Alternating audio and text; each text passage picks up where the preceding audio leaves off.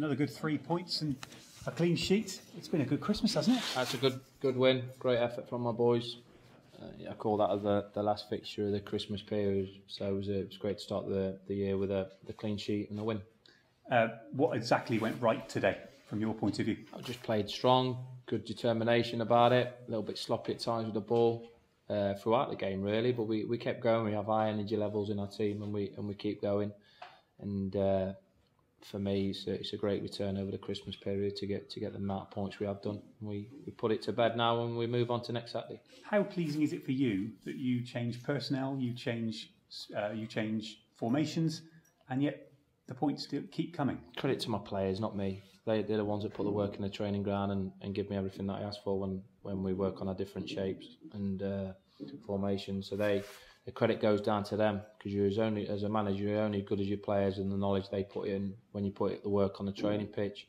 And they're pretty adaptable in 2 or 3 formations. We've got another one up our sleeve if we need to use it as well. So they'll keep working hard. It's important that my players are well programmed not to get carried away. We just move on to the next game. So it's no good you guys getting carried away asking them questions, because they'll just be programmed for the next game. And that's what it's all about for me, trying to win your next football match.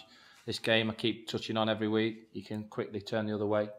We're in a good bit of form, but when that ball starts rolling at 3 o'clock next Saturday at Barnet, it's two teams, 11 men versus 11 men. And if you're not prepared right and ready to go, you'll come unstuck.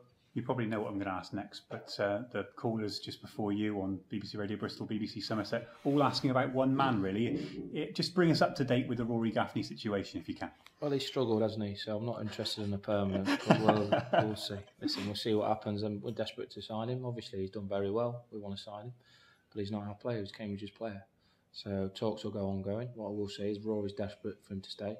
I'm certainly desperate for him to stay, but as all these things come down, it boils down to money, and I haven't got any, that's for sure.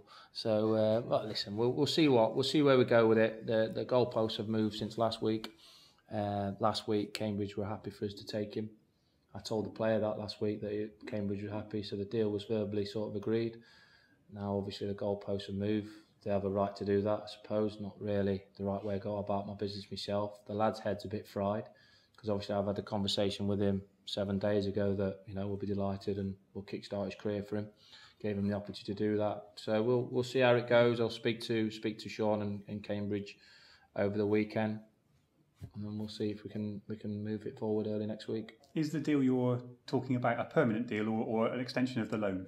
It was permanent. It was agreed that we'd take him in, but like I say, that was a week or so ago, and the goalposts have moved, which they have a right to do because he's Cambridge's player. So, but it's a no-brainer from our side that we want to bring him in. What has he brought to your team since he arrived?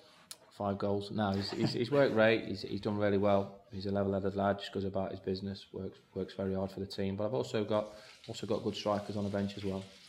So it's certainly not a one-man team, but he's certainly done fantastic since his month, when other managers wanted to take a chance on him, and we've got him in for a month, and he's rewarded us. In the first half today, you had the ball in the net twice, and they were both offside. Well, both given offside. One looked very close, and I saw your annoyance with that. Has anybody explained to you exactly what it was given for? Yeah, I think they give it for the block on their defender. I think Rory might have blocked it, so blocked him to allow the through ball to go through.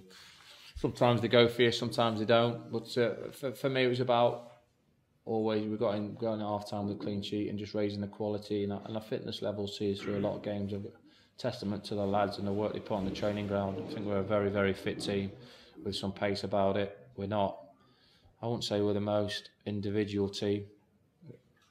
That's what we are, a team, and that's why I stress to all the players, we're a squad of players, we're a team of players, we're a group of players, and not ever will I ever let one player get carried away as an individual, because you don't get success on individuals. Luton have got such a strong squad of players with good big names, but for whatever reason they haven't got themselves going this season. I'm sure they'll be disappointed in that.